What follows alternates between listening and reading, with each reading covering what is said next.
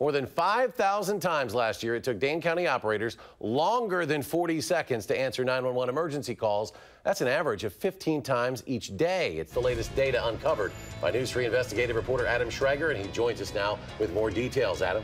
Eric, over the last couple of months, the data has trickled in as we've tried to quantify just how big a problem we had with long wait times at the 911 center. Yesterday, the data faucet opened up, and what we found shows a system that struggled to simply answer the phone quickly over all of last year. Nearly 5,500 times last year, a phone rang at Dane County's 911 center, and it wasn't answered for at least 40 seconds or longer. 218 of those times, it took longer than 2 minutes for someone to pick up. It would have been good to know back in 2013 that we were going down that road. Maple Bluff Fire Chief Josh Ripp runs the board which oversees Dane County's 911 center. The numbers were news to him. We broke down the long wait times by hour and found answer delays were worst at 7 in the morning and at 8 at night. We'll have to look into that a little more, take a look at the staffing models and how the employees are, how they switch around, how shift changes are done.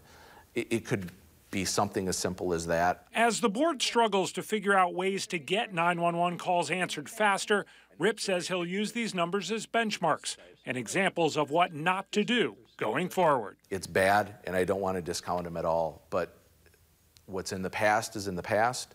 We've made changes. We're moving into the future and trying to make this better.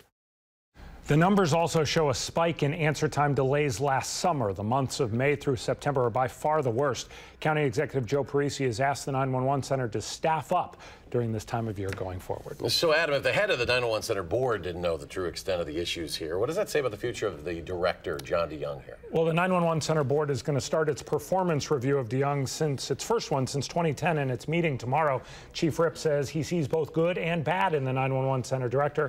Meanwhile, the county board is set to approve DeYoung's 5-year contract renewal at $142,000 per year at its meeting on Thursday. All right, we'll keep an eye on that. Adam Schrager. Adam, thank you.